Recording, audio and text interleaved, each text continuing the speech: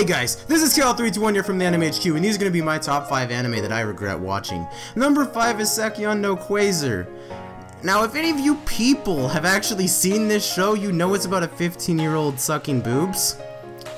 And hope none of it's oh, don't watch it, please. There's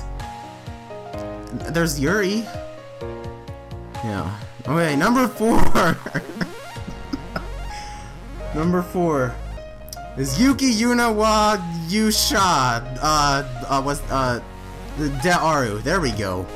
And, you know, this show was actually really good, and I can't talk about why I regret watching this, because that would involve spoiling the ending of the show.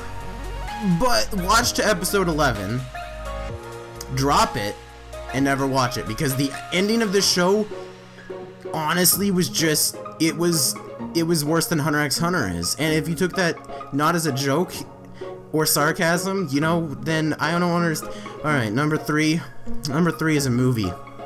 Well, almost everybody that watches this movie that I know of actually really liked it is Redline.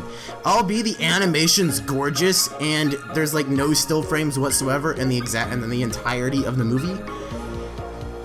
The plot and everything about this movie was just so poorly done. Like, next, number 2 is Steins Gate, and I just got 20 dislikes. Thank you very much. Number 1, it was this season. It is Ninja Slayer from Animation, and the reason why I regret watching it was because I dropped it on the second episode, but I dropped it on the first episode, but I watched the first episode 2.5 times because I wanted to show people it. And while I was laughing at it and it was supposed to be comedy, it was a disgrace to the anime community. Trigger, like, I'm sorry, I hate you. Anyways, if you guys enjoyed this video, make sure to hit the like button, and if you hated the video, which most of you did, make sure to hit the dislike button. Also, I forgot to do my opening, so let me add it here at the end. Hey guys, this is Kal-El Chan from the Anime HQ.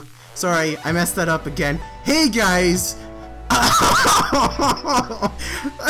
Just leave a comment, I'll see you guys later. いつか君が教えてくれたあの言葉